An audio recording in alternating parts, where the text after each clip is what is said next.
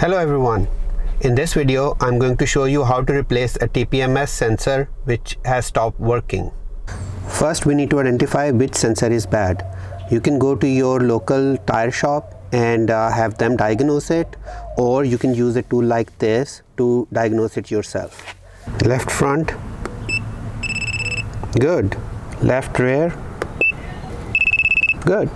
Right rear, good. Right front,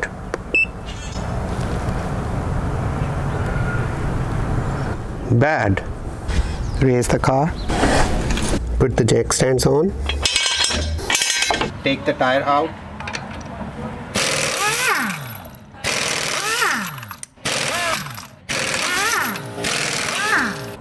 take the air out. Now we break the bead.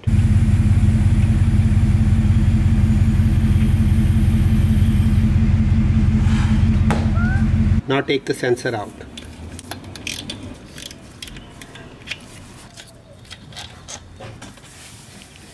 Now you can refurbish this sensor and replace the battery on it. I'll link my video which details the step, or you can get a new one and replace it here.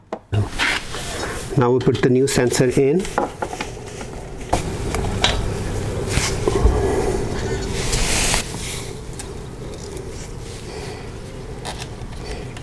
First we hand tight it, and then we tied it to 4 Newton meter.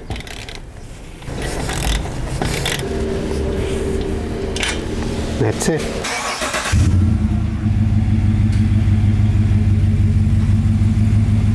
Now let's put the air back in.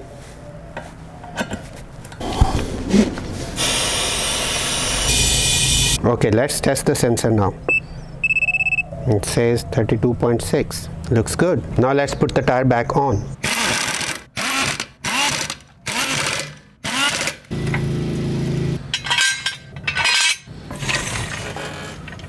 Now we torque it to 80 foot-pound.